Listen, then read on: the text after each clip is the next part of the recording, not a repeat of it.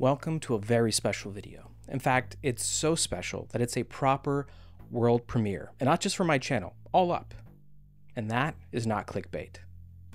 Please join me as we walk the halls of Benbridge, speak with some awesome people to learn a bit more about their over 110-year history, and more importantly, lift the veil and take a look at what exactly happens to our precious watches when we drop them off for service, speaking with real watchmakers. I'm the Timist. Let's get started. If you're watching this, there's a high chance that you're a watch enthusiast, and hopefully by now you've realized, like I have, that regardless of how affordable or expensive our precious timepieces are, they will inevitably require some TLC or maintenance. Whether it's a quartz watch that requires a fresh battery or a mechanical watch that needs a service, these tiny technical marvels require upkeep. So within the last year, I've purchased 2 watches from Benbridge, and because these are not inexpensive things, but also because I'm not a gajillionaire, I care a lot about making sure that my watches are maintained and that they'll last the test of time. So I reached out to Benbridge and said, "Hi, I make watch videos for fun. Can I get a tour of your headquarters and see how you guys service watches?" And they said yes. Well, first they thought about it and then asked a few questions. They got to know me a little bit better and then realized that I was just a massive watch nerd that enjoys making videos and talking to people about watches. And so here we are. But enough setup. Let's kick things off by heading into downtown Seattle, where we meet up with the always awesome Angela at their newly opened flagship Benbridge boutique. Red leather. Red leather. Yellow leather. Yellow leather. Ready? Ready. Let's do this. Okay. Good morning, Angela. How are you? Good morning, James. I'm great. How are you? I am fantastic. It is an amazing day. I've been talking to a few folks, and it sounds like this has never been done before, so I'm kind of in awe to be allowed into sort of the sanctum sanctorum of Benbridge, and I'm very excited for all that the day has in store for us. But who are you, and what do you do? Let's start at the beginning. Let's start at the beginning. I know, but yes, like nobody. No, we're incredibly excited to have you here, and it's time to peel back the curtain and have some fun. We're proud of the work that we do, and so I am Angela Hope, and I have the pleasure of being the Vice President of Merchandise at Benbridge. Awesome, awesome. That is incredibly cool. Not a bad gig. Not a bad gig. Yeah. I mean, especially when you get to work in an environment that looks like this. Yes. But speaking of, where exactly are we, and what is this beautiful place? At the moment, we are sitting in the corner of our brand new flagship store, just opened in downtown Seattle. We have had a presence here for a very long time. Our previous location was in the same building, just a block up and a block over, for 94 years. And so with a lot of blood, sweat, tears, energy, and love, we decided it was time to make a change and bring something new into the center of our hometown. Seattle is where it all started for us. It will forever be our home base, and we're incredibly proud to be here. So this store has just been open for just a few weeks, but we hope to plant our flag here for the next 94 years. That is mega exciting. Like, that is so cool. Yes. The fact that you're sort of growing in such a signature sort of landmark location, especially for Benbridge, is just so cool. Yeah, it's very meaningful for us. I see a lot of watch brands here. Of course. And that's most of what I see. I see some jewelry, but this seems to be like a dedicated, focused watch Benbridge. I think both things are true. You know, we really try and aspire to be able to meet our guests and our customers wherever they want to be. Often that involves a fine timepiece, and that's certainly how you and I got connected. Yes. But I'd be remiss if I didn't share my love for the jewelry as well. So, you know, it's to create an environment where both can live together and be a space for collectors to come and appreciate beautiful things it was really the goal. A home for watch nerds. Yes. And jewelry fans. All alike, yep. I dig it. We love a watch nerd. Yes. Yes, it gives us company. We're not alone. Yes, exactly. But speaking of watches, what brands do we have here? So here in the flagship, we are proud to represent Rolex, Cartier, Breitling, IWC, Tudor, Panerai, Tag Heuer, Grand Seiko, Zenith, Hamilton, Tissot. You said Zenith, and you teased me with a very beautiful watch that I got to see. I'll probably cut to it now. But I mean, we're very proud to be the first in the Pacific Northwest to bring Zenith to the collectors here. That is so. And so, yeah, it was a personal victory for me to be able to land that in here. And yeah, there's a lot of fans. I bet, and I'm hoping that people will be clamoring to check it out because it is stunning. So I am a Pacific Northwest native, but more recently, you know, I discovered that Benbridge was actually founded in Washington State. Correct. And so as I'm like discovering more and more about the company as a whole, and you know, diving more into like watch content with you fine folks, which again, thank you. It's kind of found a special place in my heart because it's like, oh, they're my hometown team. Hometown team. Yeah. I feel a connection, but. Can you tell us a little bit more about the history and perhaps the background? Yeah, we can kind of rewind it back 111 years now. Okay. A little known fact, most people assume the company was founded by Benbridge. That is not true. Okay. The company was founded by a man named Sam Silverman, who was actually a watchmaker. And so Sam traveled across the country being the watchmaker that kept time for the train conductors' pocket watches. Oh, very cool. So came along the way, Seattle was the last stop and seemed like a good place to put down roots. And so opened up here in Seattle in 1912, and then later on, his daughter, Sally, married a man named Benbridge. Oh. And so when Sam retired in 1927, he, believe this or not, moved back to Los Angeles for fresh air, which I guess was a thing. Maybe back then. Yes, in 1927 it was a thing. And Ben and Sally took over the business and ran it here. And then subsequent generations have built the company into what it is today. And now we are proudly led by our fearless leader, Lisa Bridge, who is the 5th generation to run the company. It warms my heart when I hear like generational companies still around, still doing what they do best. Yes. It sort of speaks to the quality, I think, of the service and the offerings at hand, because you don't survive for 5 generations unless you're doing something right. Well, and it's something that all of us that don't carry the Bridge name take very seriously, right? We have the privilege of being part of a legacy company that has built something over a really long time, and to be able to contribute to that. And you can see kind of behind my shoulder here, keeping watch over everything, that is Sally Silverman nee Bridge, and who maybe wasn't always the forefront of the company, but certainly behind the scenes building things and creating something. And so it's inspiration for all of us that are involved in the company to be like Sally. It's not our name above the door, but we're still stewards of the company. And so her portrait has hung in this downtown location for decades. That's amazing. Like a cornerstone, sort of like a. And look at her, she's serious, right? That is boss right there. Exactly. That is boss energy. I love it. Thank you so much for like walking us through the history, and it's again, I feel very connected to the company because it's so local. We're glad. Again, honored that I'm able to do this with you guys. Yeah, and once super again, fun. I'm excited to sort of like lift the veil a little bit, and I think from here we're going to be going to, do we call it the headquarters? Yeah, we're gonna go and take a look at our home base, our shop that's there, so that people can really get a peek at what happens when you send your watch in for service. The watchmaking aspect of our business, as we talked about with Sam being our founder, is really core to who we are. And so it's something that we are proud of and care deeply about. And so it's taking that history and heritage that we have and then figuring out how to grow it into the future. And so, you know, working on exciting things like that, and you'll see some of those when you go visit. I'm beyond excited. I legitimately feel like it's like I'm 7 and my parents just told me that I get to go to Disneyland. It's a pretty fun workshop. With like VIP tickets to go and see backstage pass. Yes. Yeah. Oh my goodness. Thank you so much. Of course. I appreciate your time, Angela. And yeah, I guess we'll see more of each other. Yeah. Sounds good. Thanks. Thanks, James.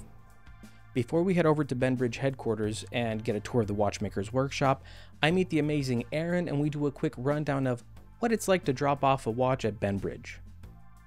Hey Aaron. Hey James. How's it going? Good, thank you. How are you doing? I'm well, thank you. This is sort of like a journey of what happens to our prized possessions, our lovely watches, when we bring them in for service to Benbridge. You're in the right place. This is my Rolex Sea Dweller. Ooh. Yes, I'm very proud of it. I love it very, very much. But walk us through the journey, essentially. Yeah. So we here at Benbridge, we have an amazing watch service department, service center full of watchmakers. Let's take it in here. I'll get some information from you. I'll take a quick look at your watch. little bit of information, and then it'll start its journey to the watchmakers. Sweet. Yeah. What info do you need from me? Oh, you can give me your name and your personal number later. I'm gonna take some quick notes on your watch. We're gonna start by giving it a brief visual inspection. I'm gonna be looking for anything external that are red flags. Things like your crown, your bezel, wear to your bracelet. All of that stuff we're gonna take a quick look of, gonna make notes. That way, when it gets to the watchmakers, anything that we see here, anything that you have a concern about and want to point out, we can make sure that the watchmakers know where to start looking for their full diagnosis. Awesome. Okay, cool. So it's sort of like a what concerns I have, plus whatever you see here will be noted, and then that'll kind of be ferried with the watch to the watchmakers. Okay. Exactly. Cool. Is there like a time estimate that could be provided at this point or not yet? We can give a rough estimate of when we'll hear the first notes back from the watchmakers. It's going to depend on the sort of work that we're doing. It's going to depend on the brand of watch. Some brands will go to different service centers. And then it's also going to depend on how much watch repair work is out currently and how much we have to get through. Because there is a backlog, I'm assuming. There's often a little bit of a backlog. Yeah. There's a lot of people trying to take care of their watches. Good. That's good. That's healthy. Yeah. As watch nerds, we want to make sure that our babies are well maintained and taken care of. But we also want it back as soon as possible. But it all makes sense. We're a pretty well-oiled machine here. Yeah. Yeah. That's we good. can.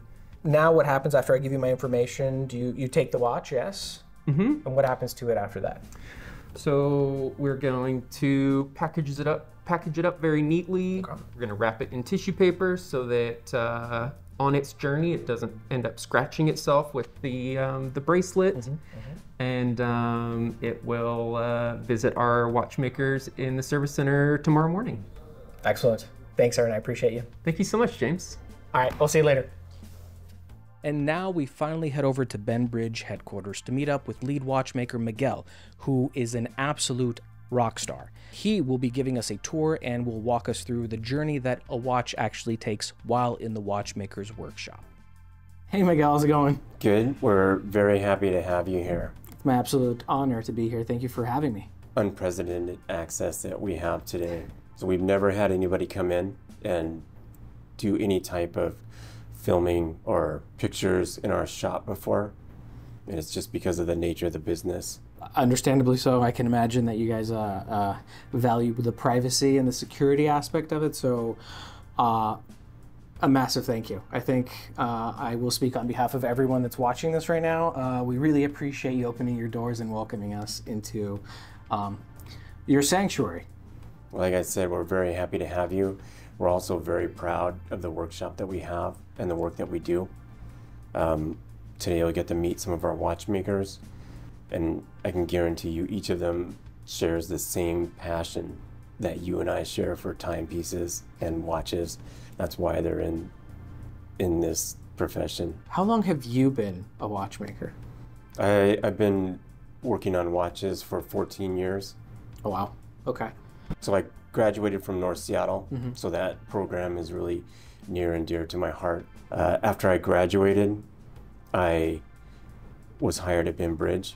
Beyond that, I went to training at Breitling. So I knew that there was some Breitling connection with you, so that's really what I wanted to get to. I was fortunate enough to be on the team that was working on the manufactured in-house movements. The B01? The B01. Oh, wow. So that was something extraordinary Yeah. to see a brand new caliber coming up, being able to be with it hands-on. The stuff that us watchers just kind of dream about. In addition to that, I went to Rolex for all of their training. So I'm a level 50 service trained, which is the Daytona. So anything in between. Give us like an idea of like how many levels there are. Like what's the min, what's the max? So the minimum level for Rolex to work on a watch would be a level 30.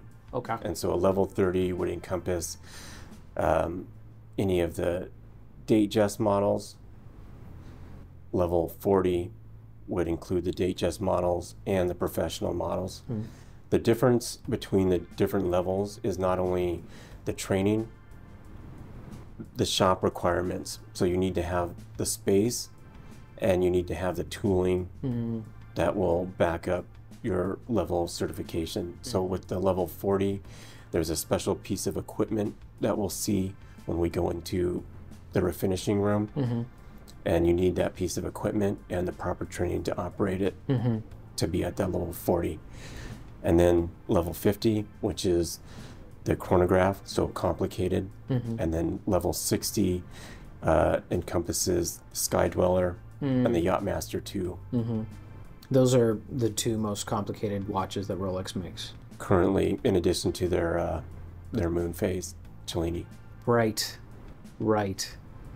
You ready to get started? But before we go, I think it's only right to do a wrist check. I agree. What are you wearing, Miguel? I'm wearing a 1966 Rolex 5513. Very nice. Very nice. Are you going to tell me that you worked on it? I did work on it. That's so cool. That is so cool. This is a watch that I've wanted for a long, long time. Yeah. It's essentially at the beginning of the Submariner line. I appreciate the no date. It's just aesthetically clean. Yeah, very clean. I Yeah. like the lines. Yeah, right now you just split everybody into two camps. Yes. The date and the no date camp. I can't wait. Drop a comment below and let us know. We both, Miguel and I, want to know if you're a date or no date person. What are you wearing? I am wearing one of my Grail watches. Okay, the Grail watch that I had for a very long time. It is the 50th anniversary Omega Silver Snoopy Speedmaster Professional. I love that watch just for the case back. Just for the case back, yeah. It's If I could have that watch and wear it where just the case back is showing, I would just wear it that way all day. It's totally worthy of that. It is so cool. I've had it for less than a month now, thanks to Ben Bridge. Time works, of course. Okay. I got the call from Connor.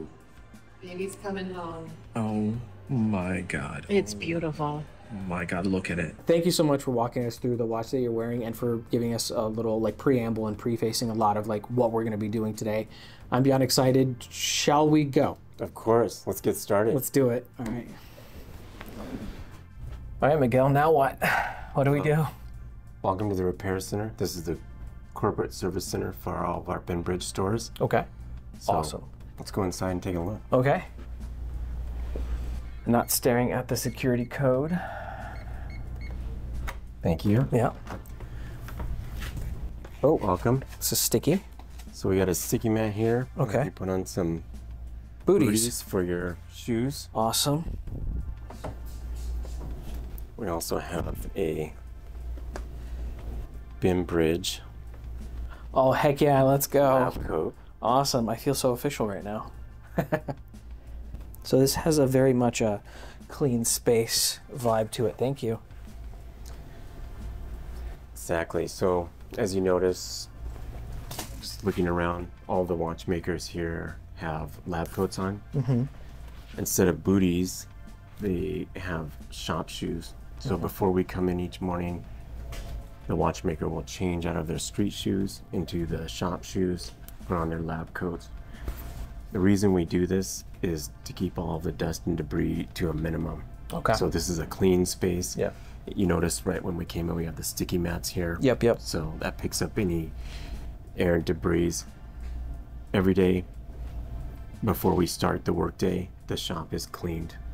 So every bench is wiped down, all the surfaces are wiped down, the dust removed, and then the floors are mopped and swept.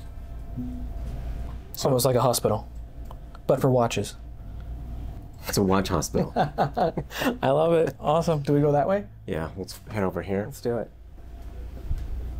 as we get started here, we'll talk about the watchmakers for a moment. Okay. These are the certifications for each of our watchmakers. So our watchmakers that we hire here at Bridge have completed an accredited watchmaking training program. So that's 3,000 hours at the bench, mandatory, plus all of the certification tests. So it's either a WO step certification, SATA certification, or CW21. Most of our watchmakers here have all three, or at the very least, 2 of those certifications. Wow. Okay. Now, that certification process and that schooling, 3,000 hours, it's a lot of hours. That's the foundation that we build on. So they come in here with that foundation, and from there, each of the manufacturers offer specific training for each of their models and calibers. Okay. So a watchmaker will come fresh to us, graduated from school. We'll send them to Rolex, for example, or Richemont, and they'll complete another level of certification all the way up to like level 40 or level 60, depending on their aptitude and time at the bench. Gotcha. But like 3,000 hours is like foundational. That's the minimum. Wow. That's impressive. That's very cool. Very cool. All right, let's get started. Let's do it. So this is where we start. Okay. This is where the process starts for us. Here we have jobs that come in from all of our Bridge stores. Okay. That's where the associate will take it in. They'll fill out one of these job envelopes, and it gets sent to distribution. Distribution checks it in, and then we pick it up from distribution. From here, these jobs get checked into our tracking system. So not only are we looking at the condition of the watch, what the customer has asked to be repaired, but we're also doing a visual inspection on it. So it's a ER triage of sorts.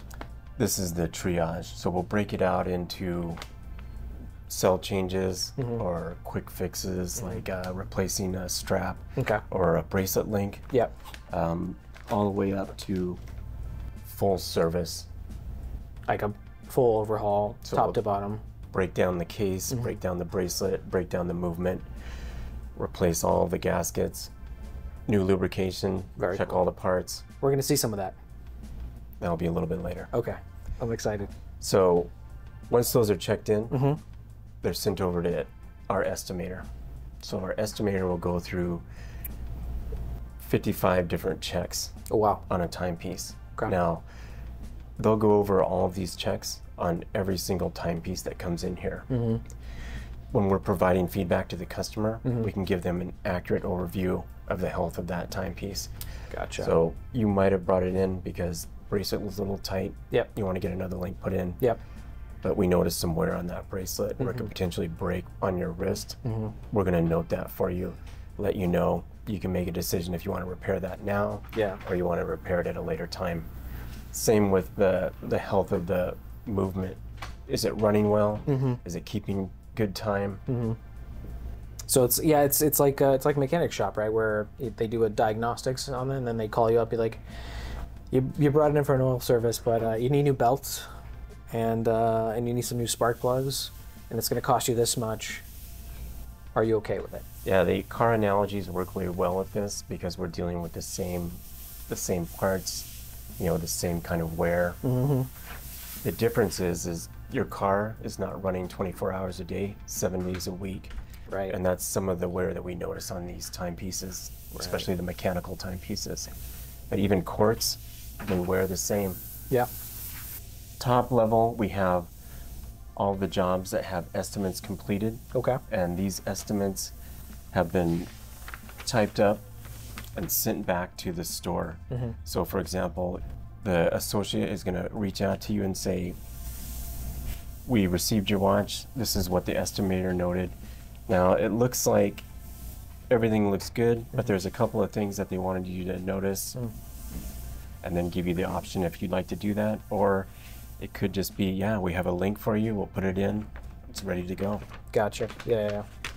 So it's just a breakdown of everything plus, well, it's a breakdown of what the customer has brought the watch in initially for, plus anything else that may have been discovered while it's in triage, while it's being estimated. That's exactly right. So we'll do what the customers requested, and then any optional items, they're optional. Very cool. Yeah, So- because I mean, I know obvious things, maybe, but like the nitty gritty, like detail work, I'm not a watchmaker. I'm not a master watchmaker. I rely on experts to tell me essentially, like, hey, just so you know, we see the thing you said, yes, but also these things at your request, yes, no. That's exactly right. Very cool. Let's take a look at the estimating. Let's do it. Okay. All right, so this is where the estimates are done. So the estimator will go through those checks that we were talking about. Yep. And here's an example. Each of the brands has their own specific estimation sheet, and it will cover essentially the same items. So we break it down by case, crown and tube, bracelet or strap, refinishing, movement, automatic, dial, hands, and then any additional items that we note. Now, if this is a quartz movement, we still go through the same case components, but the movement is looked at a little bit differently. So we're checking the functions of it. We wouldn't look at an automatic module, obviously. We'd Right. look at the battery or a capacitor if it has a capacitor. But each of these checks are gone through. He'll write it up, and then it will go back to The triage cart. the cart to be typed up and communicated to the customer. Okay. So comes in, we know what the customer wants. We bring it here, we do the checks, see if there's anything else in addition to what the customer has clearly observed or asked for Benbridge to adjust. Goes back to the cart, and then the customer is informed via the associate from the store. Correct. Very cool. Very cool. So you'll be expecting a call shortly. Very soon. Awesome. We've gone through the check-in, the triage, the estimating, talking to the customer. Yep. Customers thought about it, Yep. approved the job. Once it's been approved and the parts are pulled, it comes to these bins. So these bins are marked out by cells. Yep. Short one and overhaul. So I'm guessing those are the different amounts of work required. Correct. Okay. So cell is exactly that. We'll do the battery. We'll test the function of the movement, and we'll also test the water resistance for the customer. Okay. Short jobs are jobs that don't require a major intervention. So that would include a water resistance renewal, where we're just replacing gaskets. So case back gasket, tube, crystal gasket, and then overhaul is exactly that. That'll be the full service of the watch. So case, bracelet, movement, like we'll see a little bit later. So I'll see my watch in. Your watch, since it's a Rolex, will be in the bins over here that we'll go and look at. Gotcha. But like a general It would be overhaul. overhaul, which is fine. My watch is fine. So once they're in this bin, Yeah. this is where they're assigned out to the individual watchmakers. Gotcha. Now, we talked about the schooling and the certification, and then beyond that, the manufacturer Yeah. training. Yeah. So these jobs are assigned based on the watchmaker's training, certification, time at the bench. Gotcha. So if they've been trained at Richemont, they'll be handing the Richemont brands or the Swatch Group brands like Omega. Which is awesome because you don't want to overwhelm a watchmaker with like, hey, here's a watch you've never worked on. Good luck, have fun. Going back to the car analogy, it's like taking your Kia to a Ferrari. Yeah. mechanic, vice versa. Or vice versa. Yeah. You know. I love it. That makes sense. Cool. All right, so this is the Rolex shop. This is where we service all the Rolexes Okay. and Tudor. So it's in a separate area. Separate area. Very cool. Very cool. And Another cart. just like the cart out there, Yeah. you'll notice there's no separation of jobs. So there's no cell jobs, there's no short jobs.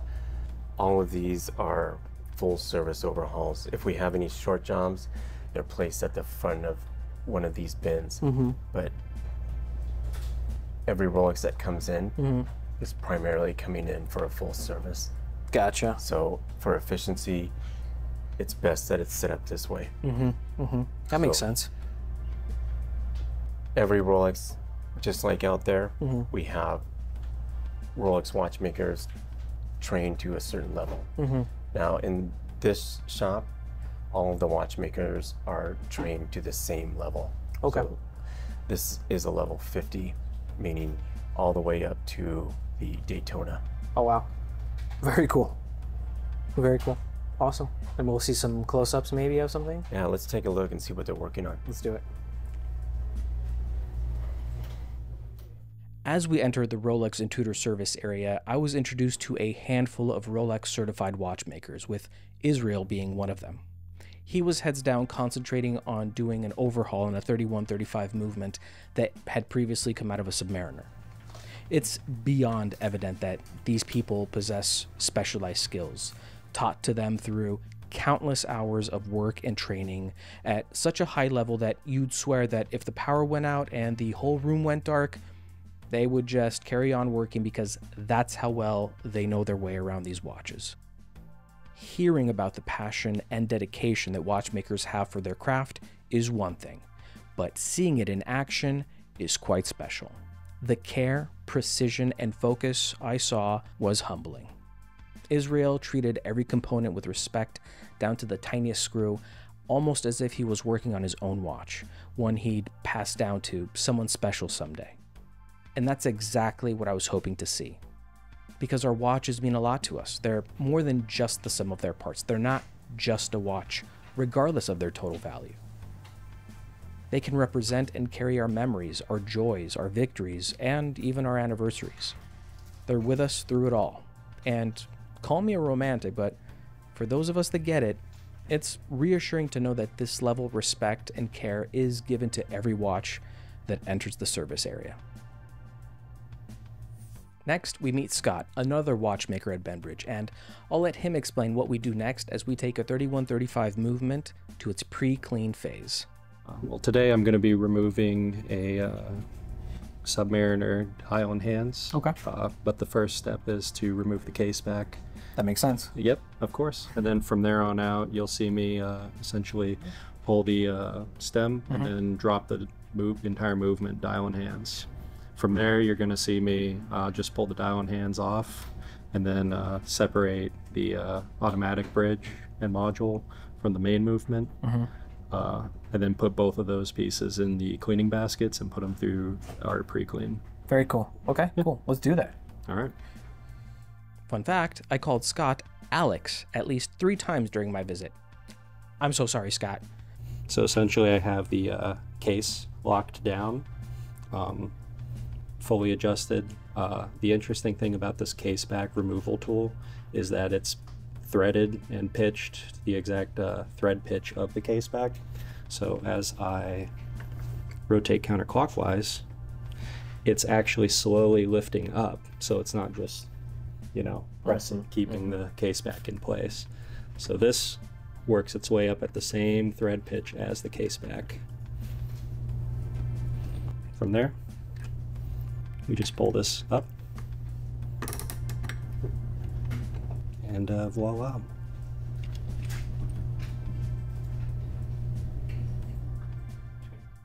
After getting the case back off, the next step I like to do is take the automatic module off and out of the way.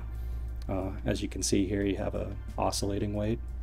2 screws is all it takes to remove the automatic module.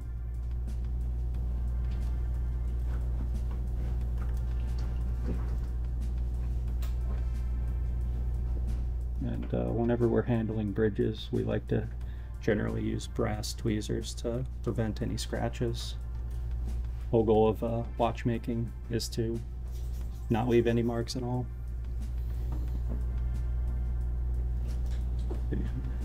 From here, we're going to pull the stem. I like to use a plastic pusher.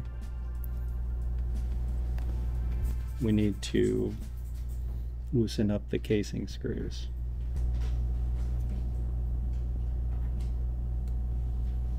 Okay, and from here, the movement dial and hand should be able to drop free,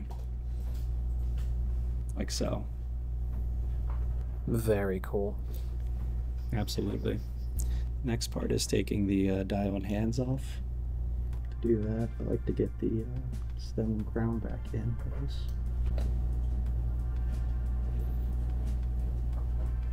Okay. So the next step is to make sure all your hands are aligned in just one direction. Like the music group? Yeah, exactly. So, how many laughs do you think that's going to get? at least one. Okay. And in order to remove the hands off of the dial, we always use dial protection. Plastic sheet.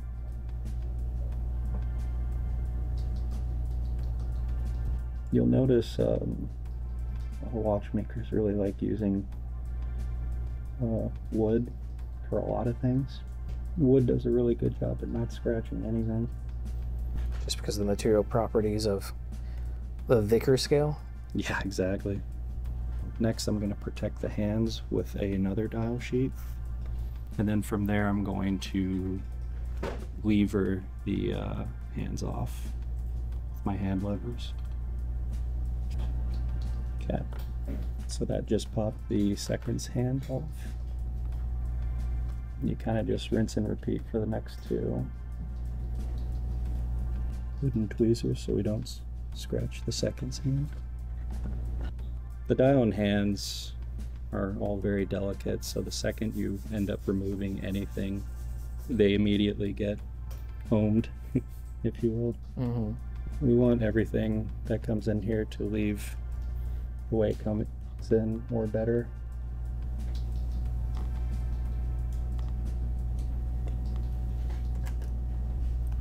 That way I can put all my attention into that one thing.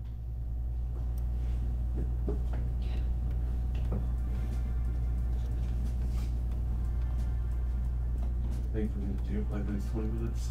Just waiting to finish a case. Okay. We're going to go ahead and remove the dial. I'm not 100% sure. In order for that to happen, you got to loosen up 2 screws on the side of the movement. So there's one. Because now they've apparently flipped it. We do the white Breguet dial for the matches it out. There's 2. We'll also take those from a graveyard. And then from there, I usually just use my plastic sheet and I let the dial drop free.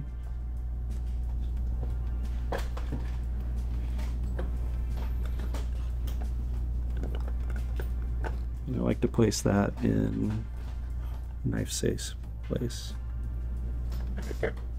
just like that. Last step is removing the date disc right here. It's yet another fragile piece. Well, I guess everything's fragile in there, but we take extra caution not to scratch any of these pieces. So, we get the date disc out. Do that. Then we essentially detent a spring and then just pull it out with Rodico, which is really soft material.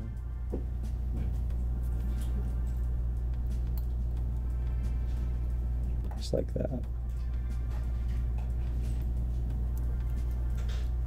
Once it's out of the movement, back to the wooden tweezers.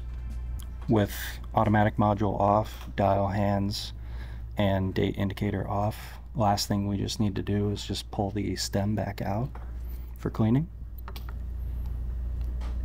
And set this up in the movement holder. And all you gotta do is just press the detent and pull, like so.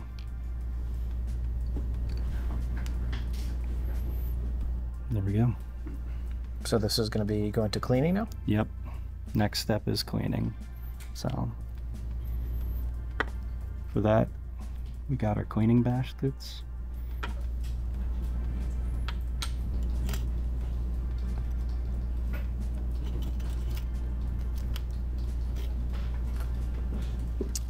These are going for a bath. It's going for a bath.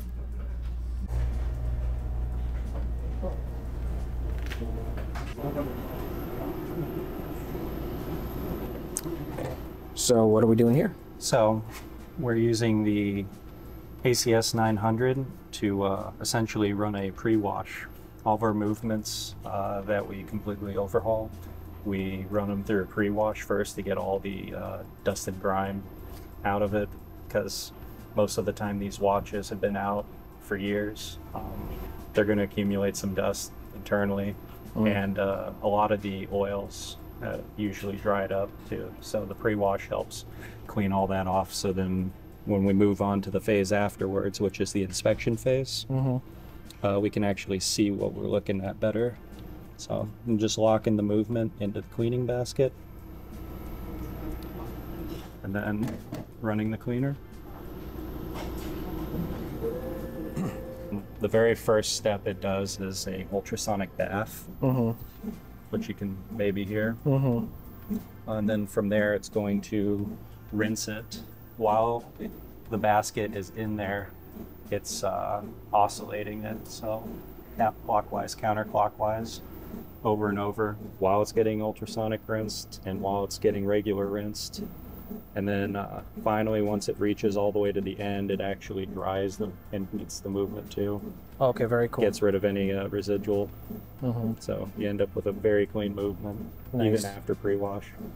Very nice. And how long does this go for? Usually pre-wash is going to take about 30, 40 minutes. Oh, wow. With Scott focusing on the pre-wash, I left him and synced back up with Miguel, who walked me through the polish phase, which actually has its own dedicated room stocked with specialty equipment run by a watchmaker that has literal decades of experience. So we'll take a look at the polishing. Okay. It's right in here. Okay.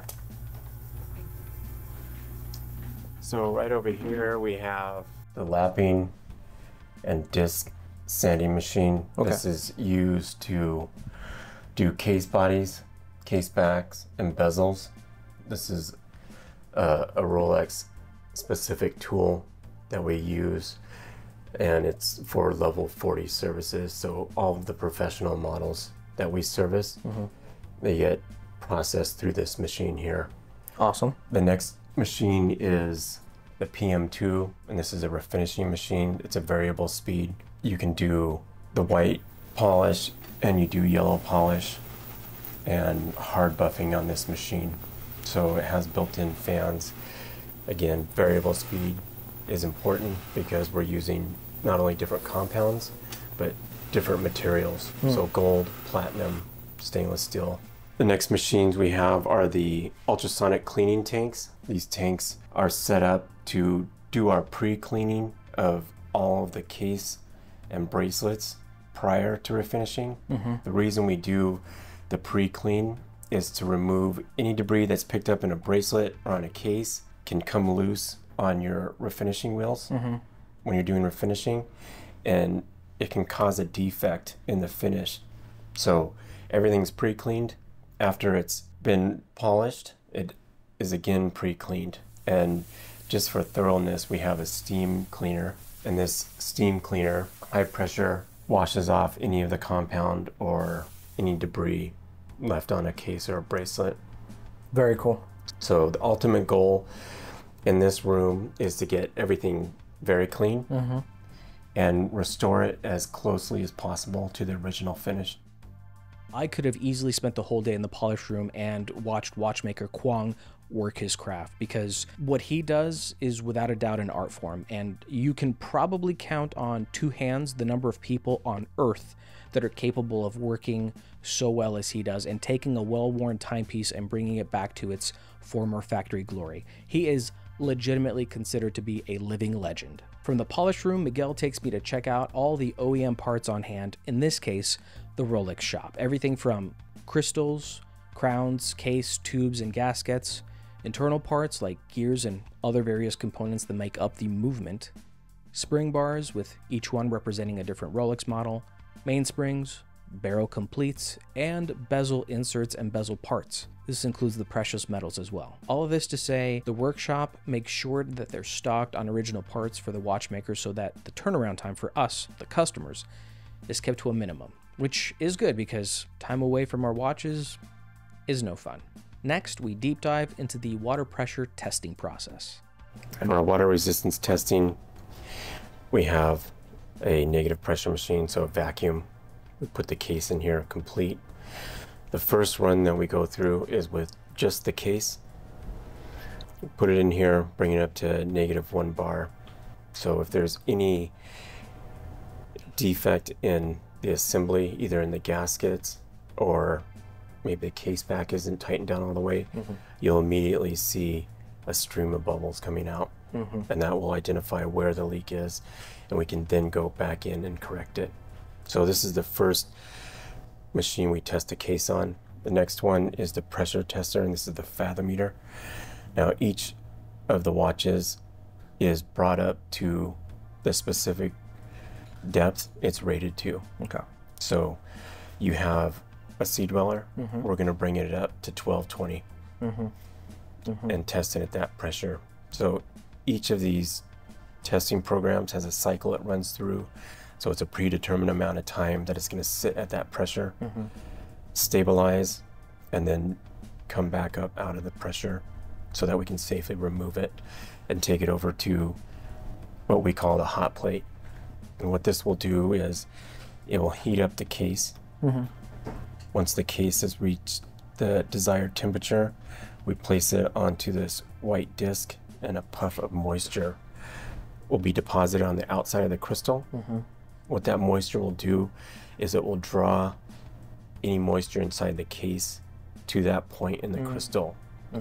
And if that doesn't dissipate within 20 seconds, we know that there is a tiny leak. So this will find a huge leak, and we can address that immediately. It can go through this process and still have a tiny, tiny leak. So that's why we do this secondary testing to ensure that there's no water ingress on any of these watches. Gotcha. This is sort of like the final say. Correct. Awesome. So as I mentioned in the beginning, we'll run through with just the case. The second time we'll run it through is with dial hands and movement in place. Very cool. From there, Miguel introduced me to some more watchmakers, all of them heads down working on multiple jobs spanning all sorts of watches, from both the Richemont and Swatch groups. Here we have Watchmaker, and the first thing you're going to notice is that he's working on a job, but he also has another job on his bench that he's working on. So watchmakers, to utilize their time efficiently, they're working on multiple jobs depending on what those jobs are at a single time. Gotcha. So he's got 3 jobs he's working on right now. Right, because I'm assuming there's some things like maybe a specific process will take a certain amount of time, and maybe that's like set it, hands off. Now you have X number of minutes. Exactly. I want to make the most of it.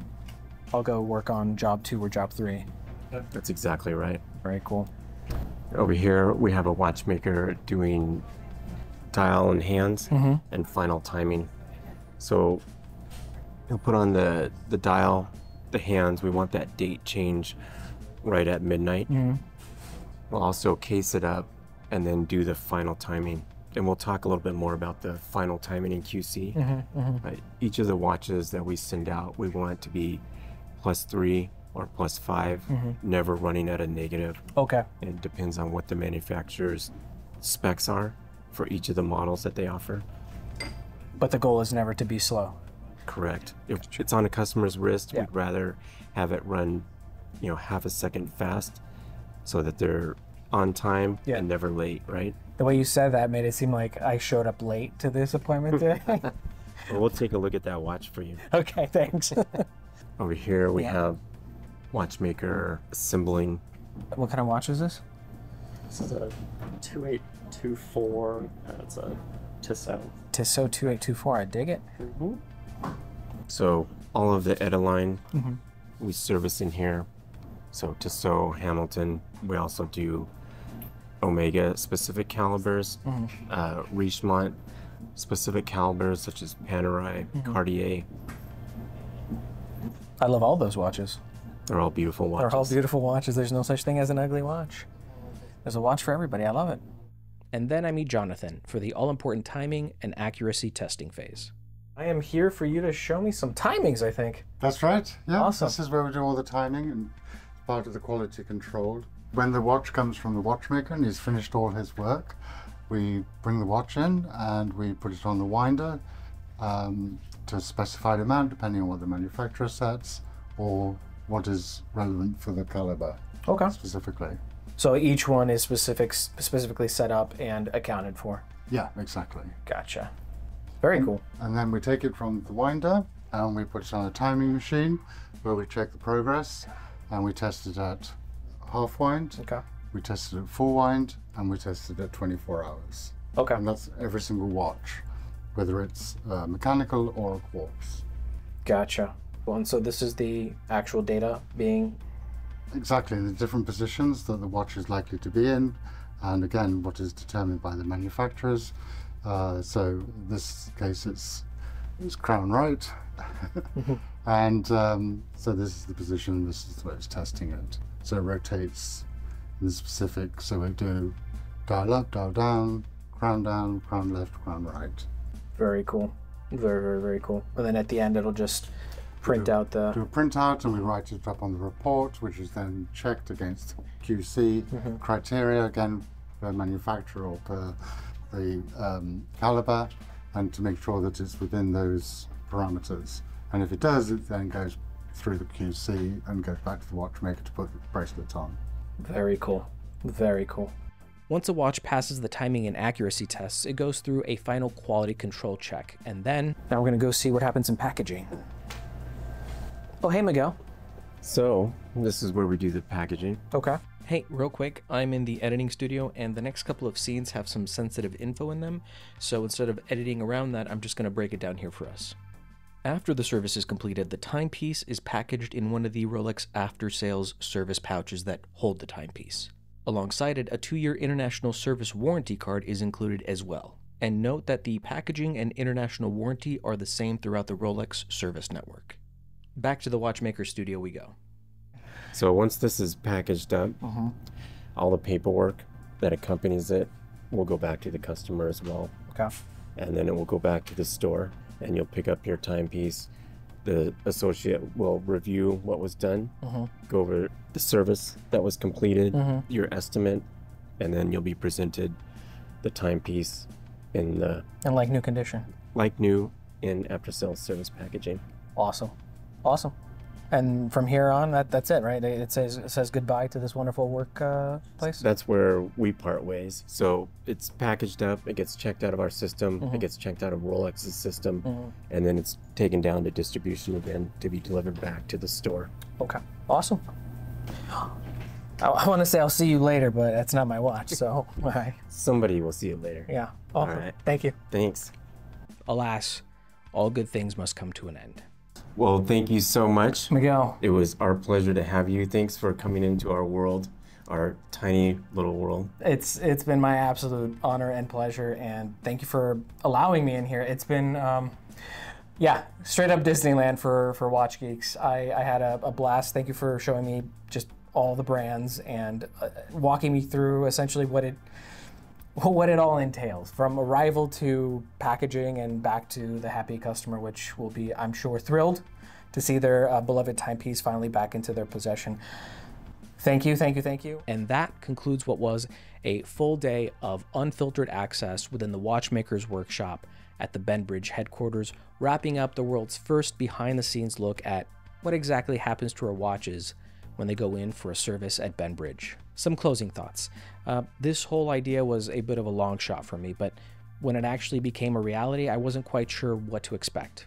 What I do know now, having seen these people work on our watches firsthand, having spoken to them, hearing their stories of how they got into watchmaking, sensing their passion for the craft and for the industry itself, it put a massive smile on my face, and it made me feel good knowing that the relationship with Benbridge doesn't end at the door. It doesn't end after our transaction has taken place. It doesn't stop after they've sold me a watch. It carries well beyond that, from the associates themselves in the boutiques to the managers, to the watchmakers. So I do feel a little bit spoiled given that I live in Seattle and that Benbridge is headquartered here, because I know I could just walk in and have a chat with someone that is equally as enthusiastic and as caring for watches as I am. I really hope you learned something. I hope you had a good time, but if I'm being honest, I hope you walk away with two key things having watched this. The first, I hope you feel better informed as to what happens to your watch when it goes in for service, at least when you work with Benbridge. And two, I truly hope that someone will have been inspired to possibly consider watchmaking as a career choice. It's such a fascinating field, and there are so few actual watchmakers in the world.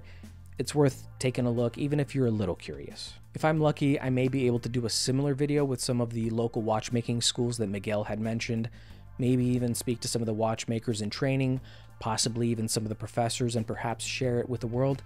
If that sounds interesting, please let me know. I also want to give a huge thank you to everyone at Benbridge that was involved in helping make this video a reality. Judy, Connor, Aaron, Angela, and Miguel, y'all are amazing. And of course, all the watchmakers in the workshop who allowed me to harass them for a day. Thank you for your kindness and your patience. Israel, Scott, Jonathan, Andy, just everyone. I appreciate you all. Thank you. Lastly, a big thanks goes out to you. If you sat through this and watched the entire video, I truly appreciate it. A ton of work goes into producing something like this, and I am a one-man operation. I do this for fun and for the love of the hobby and watchmaking. So your support lets me know that you enjoyed it and that you want to see some more videos like this. To that end, and if you enjoyed this video, please give it a like, send it to a fellow watch nerd, drop a comment with any questions you might have for myself or any of the watchmakers you saw today. And if you haven't done so already, please subscribe so you can see some more of my videos. I'm the Timist. Be well, stay safe, and I'll catch you in the next one.